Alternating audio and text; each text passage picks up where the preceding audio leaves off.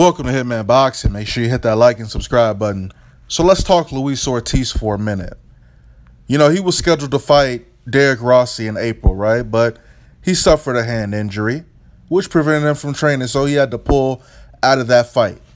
And now it appears that his hand is fully healed, and he's only got one thing on his mind. He only wants to face Anthony Joshua. In fact, he says that Anthony Joshua must face him next. Otherwise, he's going to be stripped of that WBA championship. And you know Luis Ortiz is the WBA mandatory for Anthony Joshua. But Anthony Joshua's got other issues. He's got issues with Vladimir Klitschko.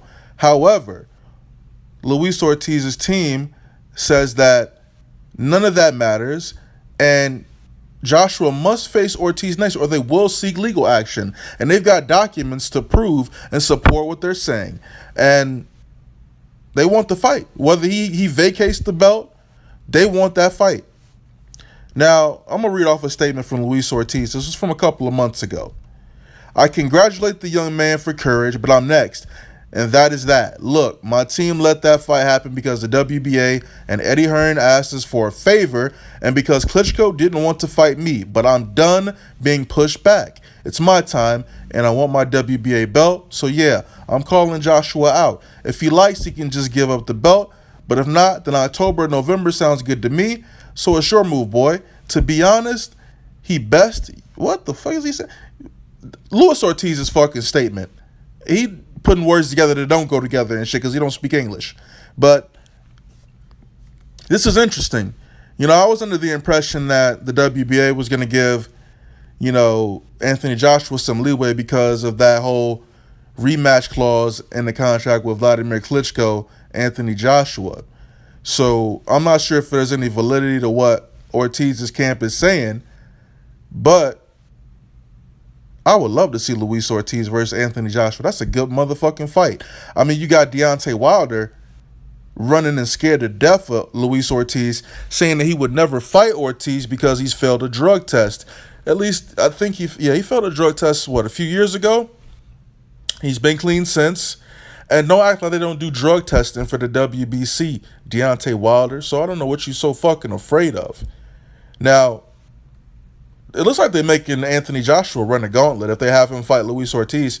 If Klitschko, damn, and you know what? If Klitschko backs out, I could definitely see Ortiz pursuing this even harder. Because Eddie Hearn is always talking about fighting Pulev and shit. They know they want to take the easy route anyway, right? And now you got Joseph Parker talking about he wants a unification match with Anthony Joshua. See, the money man is Anthony Joshua. That's why people are coming at him. And then you got Mr. Wilder over here in the States just running his mouth, flapping his gums, not really trying to, you know, this isn't even about Deontay Wilder. So let's stay focused. Luis Ortiz should get a title shot. He really should get a fucking title shot because I would love to see who could win between these two guys. To be honest, I would lean towards Anthony Joshua because, you know, Ortiz been looking kind of suspect in his last few fights. And I'm not saying he looked bad. It's just he doesn't know how to cut off the ring, and he has problem with slick fighters. And there's really not that many slick fighters at heavyweight that move around a lot. But I can't remember dude's name, but it was like 2-3 fights ago. He was giving him a lot of trouble, and I think the fight went 12 rounds. It was either 10 or 12 rounds. I can't remember. Didn't look it up before the video, but he was looking kind of suspect.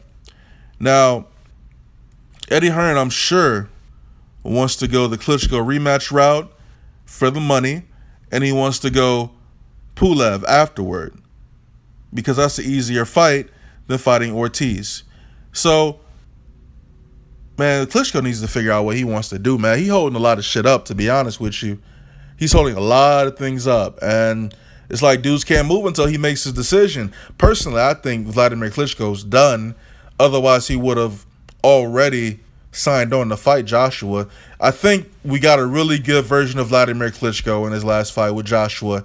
He gave it his all, and me personally, I feel like, you know, he's thinking, damn, this is one of my best performances, and I still couldn't get the job done, despite the fact that he was winning a lot of those rounds.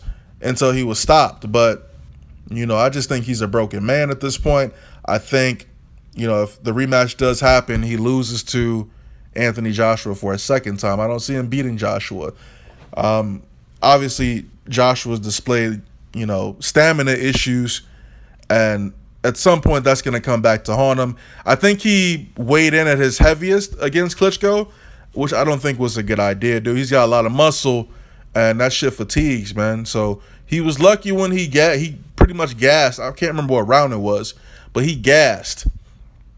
And if that was a younger Klitschko, he might have been able to stop him. If that was Deontay Wilder in Klitschko's position, he would have stopped Anthony Joshua. Ortiz would have stopped Anthony Joshua. But that's not how it went down. He ended up stopping Klitschko, and, you know, we don't know what's going on. Eddie Hearn is shopping that fight around. One place that's come to mind has been, Nigeria, Vegas. You know, they stand to make a lot of money from this rematch. It's a big fight. Eddie Hearn is pimping the shit out of his fighters, man. He's making hella money off these dudes. Making hella money off Anthony Joshua's cash cow. Anthony Joshua is the cash cow at heavyweight. So, obviously, everyone wants to fight him. I'm hoping Klitschko doesn't go through with the rematch. I think he might get knocked out. Like, for real, not TKO. Like, literally knocked the fuck out. Not able to continue. Out cold on the canvas. Dead. That's how I see it happening. But, you know, I can understand a lot of people feel like Klitschko could beat Joshua a second time around because of how he looked in the first fight. But how old is Klitschko? Like 42, 43 now? He lost 2 in a row. 2 humiliating. Well, the first defeat was against Tyson Fury, and that was humiliating. And then, you know, you fight Joshua, you come in looking dope as fuck. You come in ready. You come in looking great. And you still lost. That's got to play to his ego, man.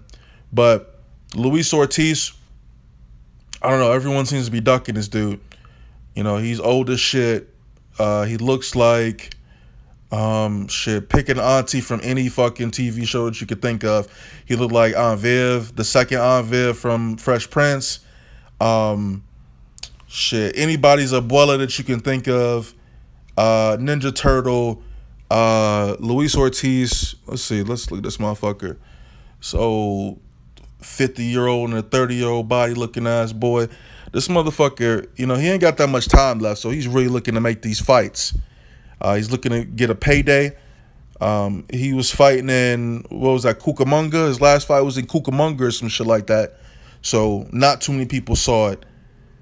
What's he ranked by the WBC? I think he's ranked like 3rd or 4th or 5th or some shit. Like, he got options, man. He gonna be all right. But it don't look like he'll ever get a chance to fight Wilder. So he might want to try to, he has to beat Anthony Joshua. Otherwise, he's done. You know, I'm just waiting for these 3 dudes to fight each other, man. Give me some combination. Give me Wilder, Joshua, Wilder, Ortiz, Ortiz, Joshua. Give me some combination of these fights, man, because these motherfuckers doing a lot of talking and a lot of ducking, and I don't see shit happening. We all know Joseph Parker's the weak link at heavyweight, and he's looking to sell his belt to the highest bidder, which would be Anthony Joshua. Eddie Hearn has been salivating at a chance to get that boy in the ring, and they're talking about sometime in 2018. So, I don't know. Ortiz is kind of the wild card, and, you know, if his team is correct in what they're saying, Anthony Joshua could be stripped of his belt, his WBA title. So, you know, we better watch out for that. I'm going to be watching this shit closely. Nobody ever talks about Luis Ortiz. Old grandma looking ass, old wrinkle face, fucking swole chin ass boy. It don't really matter though. He'll get a shot at some point, but hopefully he's not juicing no more. Piece of shit. Hitman Boxing. Leave a comment, like the video, subscribe. Let's talk about Luis Ortiz and the validity of his statement. I think it's false. Personally, I don't think it's a correct statement because the WBA is going on record saying that they were going to allow, you know, Joshua to fight Klitschko in a rematch because of that clause in the contract. But, you know, if they have some other contractual agreement with Luis Ortiz, then Anthony Joshua just might get stripped of that WBA belt. And that's not a good look, man, because we're trying to have a unified division here. You know, we want one unified champion at heavyweight, and we really want that across the board in all the weight classes. It's not new. You know, it's not something that just started, but you know, personally, I want to see a unified champion in every division except cruiserweight, because I don't give a shit about them cruiserweights. Like I said, drop a comment, like the video, subscribe. Let's have a conversation about this shit. Hitman Boxing. Shout out to fuck it. I ain't shouting nobody out. Hitman Boxing, I'm out.